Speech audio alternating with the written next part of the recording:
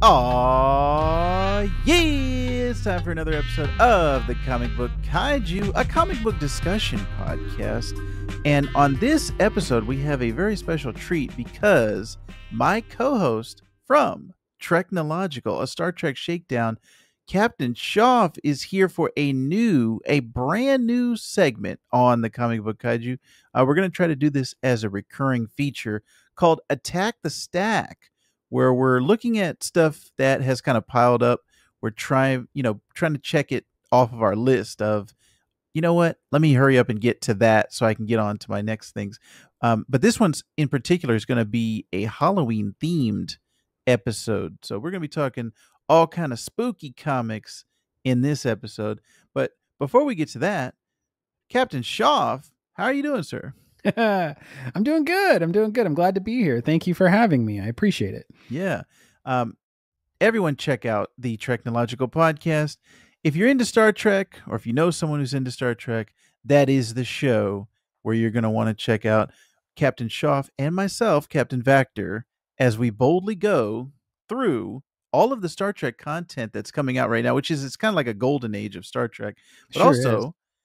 Shoff and I are busy dads. And we have a segment on there called Boldly Dadding, where we talk all about what it's like to be a dad in 2022 of young children. So you're definitely going to want to check that out. Shoff is doing an excellent job over there. So 100%, I want you to go over there and check that out. Now, Shoff, you and I, being busy dads, yes, we need energy. We need to have chasing our children around, being attentive husbands. We need to be productive. So you and I have both been approached by a company called Magic Mind. Mm-hmm. And I wanted to talk about it real quick on this episode of the Comic Book Kaiju. They're doing a 14-day challenge, which they're trying to do a hashtag 14 days of magic.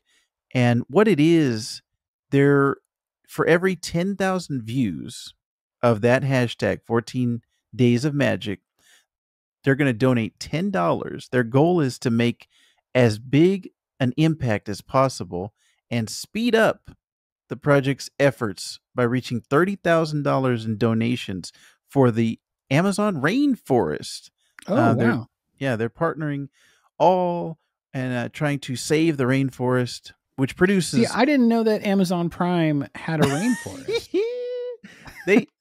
I think that's how they started, and then they kind of got away from okay, so they started with the rainforest, and they moved to books, and then they moved to everything. That's right. I think they're before they dominated the globe, they were just a small rainforest, but we're trying to save that, Shoff, because this is the source of more than 20% of the world's oxygen. So Amazon rainforest, 100% is something that we all want to save.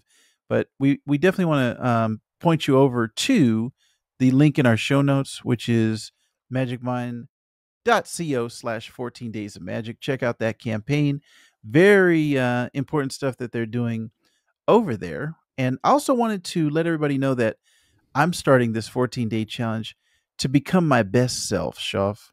I want to be better for my family and for my co-host on my podcast, Shoff. I want to be a better Vactor. So what I'm doing is I'm kind of committing to this 14-day challenge.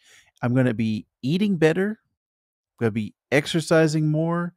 And I'm also going to try to say more kind words to everyone around me, Shoff. You know what, Shoff, I appreciate you as a person and you as a co-host. I want to let you know that on this episode.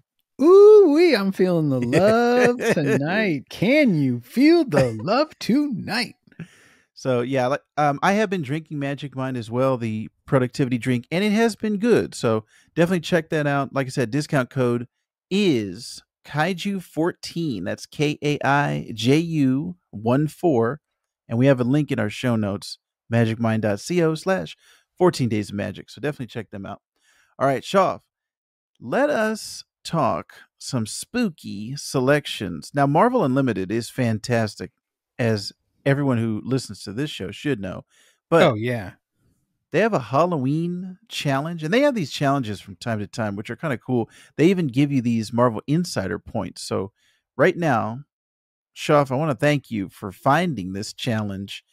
This is something that's going to give you 1,000 Marvel Insider points if you complete it by October 31st. So you only got a couple more days, but I had a lot of fun going through all of these comics, Shoff. There was 5 total books.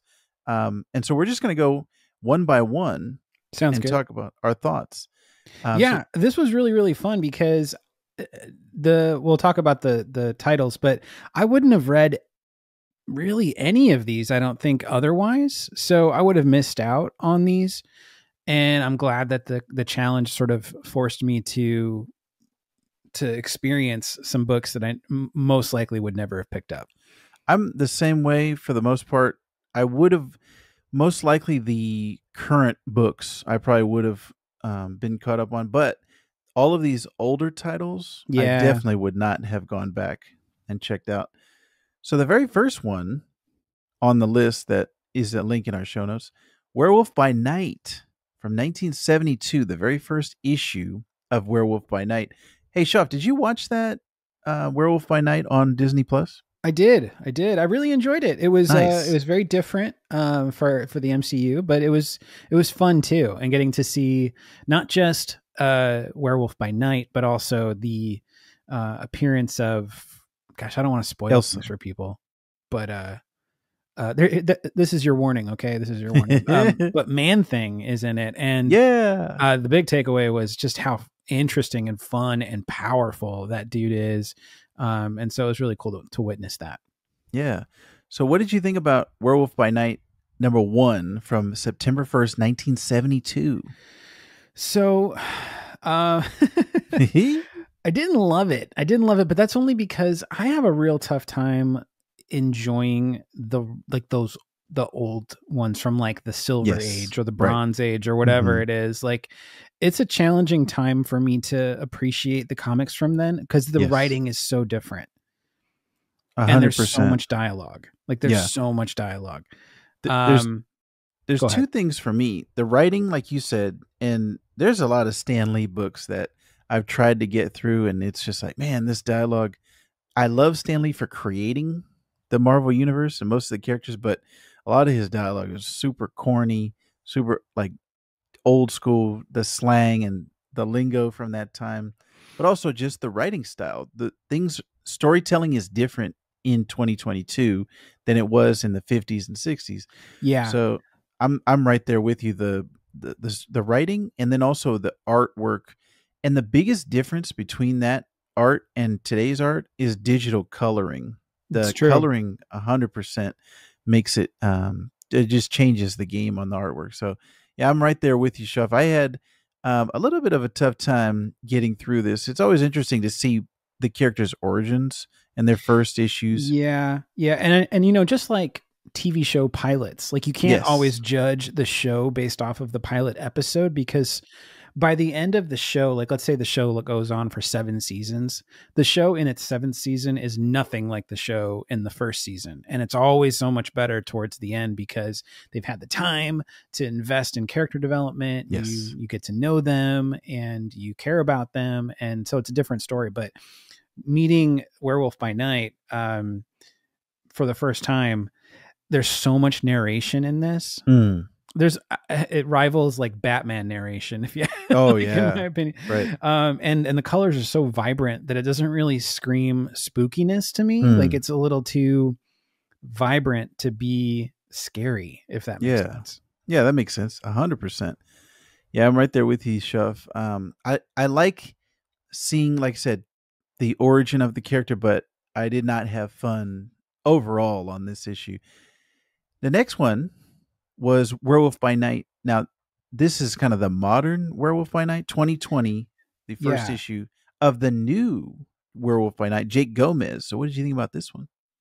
I liked this one a lot more because it brought in sort of like the indigenous culture into it. And I think that worked out better for the character, if that makes any sense. Also, the character style of how they drew Werewolf by Night to me is a far more menacing looking character than what the like this Silver Age of cinema, like when we saw the werewolf movie, like from like the old monster movies, like where it just looks like a guy with lots of facial hair. Yes, right. You know, and it just doesn't look scary. Correct. This werewolf is menacing. He's got the stature.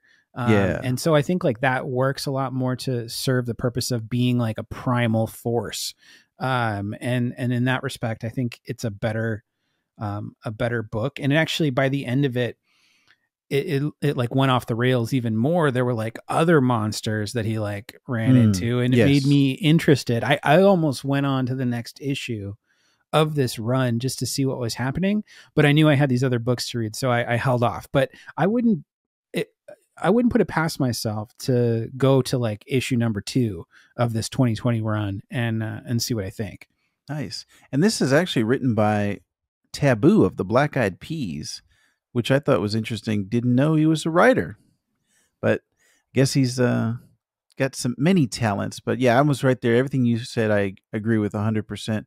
This came out during 2020, during the pandemic. So that was kind of interesting reading the back. They had kind of like a letters page, and they were talking about, hey, you could have put your money into anything, but you put it into this. So thanks for doing that during a pandemic, guys. And ease up on the toilet paper, stop using it. So I thought it was very interesting also that it takes place, like you said, the indigenous aspect of it in a small town in Arizona, where I currently live, and you used to live. That's true. I thought that part was very interesting, but also relatable because I live here. So that one, I also would probably continue with it, just to see more of the Werewolf by Night, where he's at currently, because I'm not 100% sure the whole mystical, supernatural side of the Marvel universe. I don't really read that much. So Morbius, Elsa Bloodstone, I'm not really following them, but I did notice the Moon Knight annual book just came out this week, and on the cover it said Werewolf by Night is in this book. So that would probably be my only supernatural book that I'm reading is Moon Knight. So that might be where I continue to catch up with the Werewolf by Night. All right. Next up, Shoff, I think this is probably my favorite of the selections that we've read. Legion of Monsters, #1 from 2011. Yeah. What did you think about this one? Dude, I totally agree with you. I'm 100% there. I had so much fun with this one. And it kind of bummed me out when I recognized that it's a limited series of only 4 issues. Yeah. Like that to me, I didn't read the rest of them, but I want to, and I intend to. Yeah. Because this one was the most fun. You have Elsa Bloodstone. And this is actually the first comic that I've read of her that she's in. Yes, I don't know much about her as a character. I know she was in Werewolf by Night, the MCU special presentation, and she was great in that too. And I was like, oh, this character's fun. She's spunky. She's strong. She's independent. Like she's cool, and she's got kind of an attitude. She's like very I guess spunky is probably the best word, but she's got a lot of like talking smack and stuff, and it's just a lot of fun. And I didn't think I would enjoy any comic book that has Morbius in it. But it's a comedy. This thing is like totally written like a comedy. So you got Morbius, you've got Manphibian, you've got some like mummy dude, the living mummy. Living mummy. I mean, there's just a lot of fun stuff, and all these monsters live under New York, I think, right? Is that what it is? Yeah. And then they basically work together to solve crimes and stuff. And I was just like, this is so fun. And the fact that Elsa Bloodstone, being like a monster hunter, is teaming up with the Legion of Monsters to catch the big bad. I was like, this is fun. I want to read the rest of this. It gave me very much Hellboy vibes, like that. Oh yeah, Department totally. of Supernatural, coming together to take down monsters. And no surprise, Shoff, this was written by Kieran Gillen, who is one of the best writers currently at Marvel. He actually just finished the Axe Avengers, X-Men, Eternals, Judgment Day crossover that's going on. He's big time writer on Eternals, on X-Men, just a ton of great stuff by Kieran Gillen. So it also does not surprise me when I found out that he was the writer of this Legion of Monsters. So yeah, highly recommend Legion of Monsters #1. Yeah, very good stuff. Next up, Shoff, Death of Doctor Strange, Bloodstone, #1. Now, this was actually a tie-in to that Death of Doctor Strange miniseries that was going on right around the time that the Multiverse of Madness was coming out. So this was leading up to that. Doctor Strange died, and so it was kind of, all right, how does the Marvel Universe, react after he's dead? This Bloodstone was a tie-in to that, and it's all about Elsa and the family Bloodstone. So this was probably your second Elsa Bloodstone comic, right? Yes, this is my second. Sorry, my daughter just ran into my room, and I thought she was going to bed, so that's a surprise. Oh. Okay, sorry about that. Yeah, this is the second of the Elsa Bloodstone comics that I've read, and honestly, I did not like this at all. This was not a fun comic to read. This was a challenge to get through. Artistically, it's got great art, but it just didn't work for me. The character didn't interest me at all, and after reading the other one that had her in it, that was the far more interesting title. So that's just me. Yeah, I have to agree. This one, it didn't capture my attention necessarily. I was enjoying it as a tie-in to Death of Doctor Strange because whenever I'm reading a crossover, I have this kind of OCD thing, or this, I have to read everything, that's tied into that thing. So knowing what was going on at the same time as the crossover or the big story is kind of interesting. So on that level, I was like, oh, okay, this was the Elsa and her family, what was going on there. But like you said, I wasn't that interested, and it's a one shot. This wasn't a continuing series, didn't go anywhere after this. So when I was done reading it, I was like, all right, I guess that was a thing. Yeah. Yeah. And to introduce these other characters like Lyra and Cullen, Cullen was interesting to me because of like this demon that has attached himself to Cullen, and like he becomes, oh gosh, what was the name of it? Glartrox, I think is the name of the demon. That's right. Like that part was kind of cool and kind of interesting, especially how he visually looked. But I don't know. I just felt like this whole story kind of fell flat to me. But that's just me.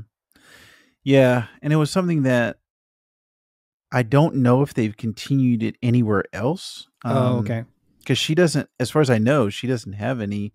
And this just recently came out in January of this year. So I don't know of any other titles where Elsa's running around. Maybe if the listeners know, let us know. Now, the last book on the list, Shoff, was Ghost Rider #28 from 1990. Now, this was the first chapter of the Rise of the Midnight Suns event. And we've got that Midnight Suns video game coming out later this year. So what did you think about this 1990 book?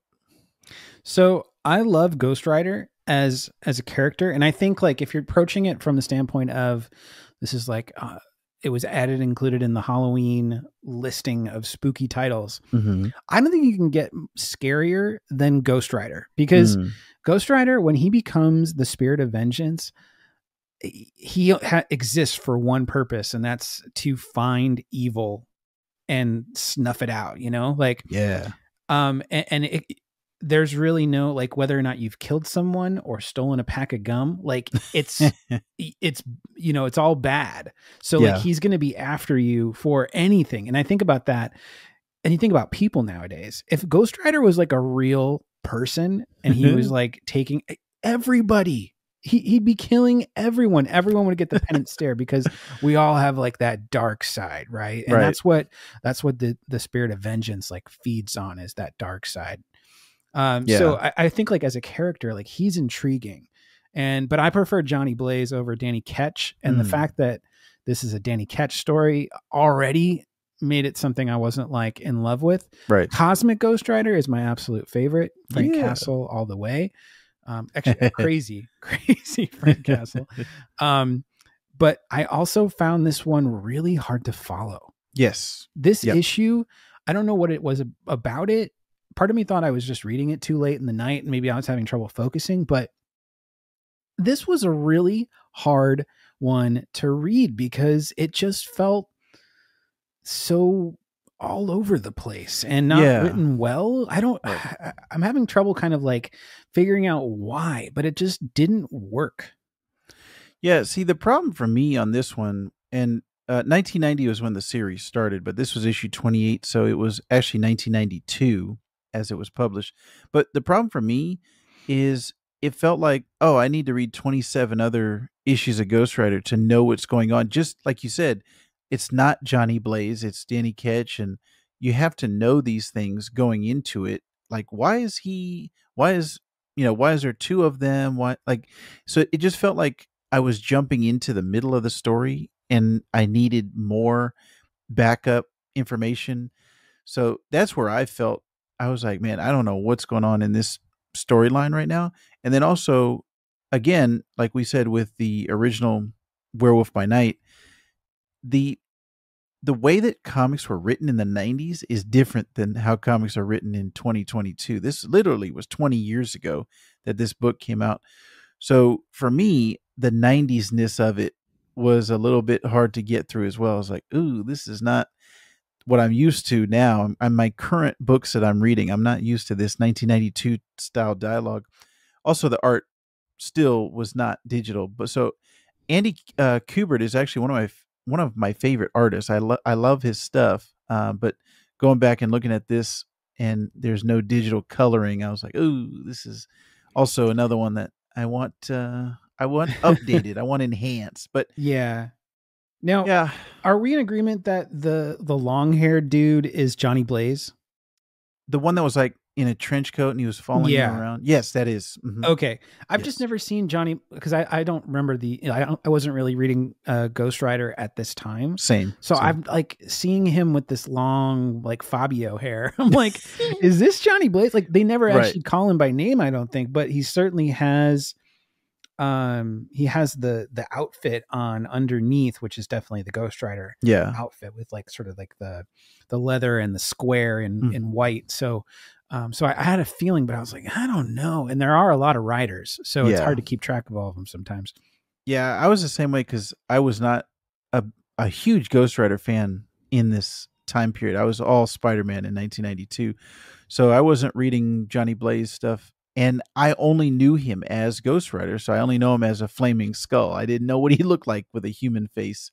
So I was also kind of taken off guard by that one. But I felt like if I had been reading all those other 27 issues of Ghost Rider, I definitely I would have felt more at home, more at ease. Yeah. But now, this one did not work for me, Shoff. Well, see, we're totally in agreement this whole way around. That's awesome. Yeah.